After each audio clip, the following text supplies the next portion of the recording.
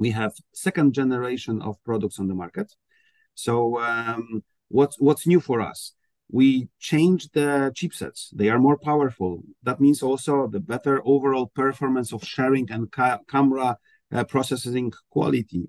We changed all the ports. So that means we changed all the USB-C and USB-A ports from 2.0 to 3.0, which means more throughput, but of course also much more peripheral devices that can be connected. So all collaboration bars or room systems.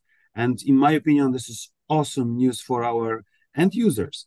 Hold on, I got to ask you. Wait. Yes, so please. If I'm not a tech geek, you just spoke about ports and throughputs, and for the average user, what does this mean? What am I getting from all these interfaces?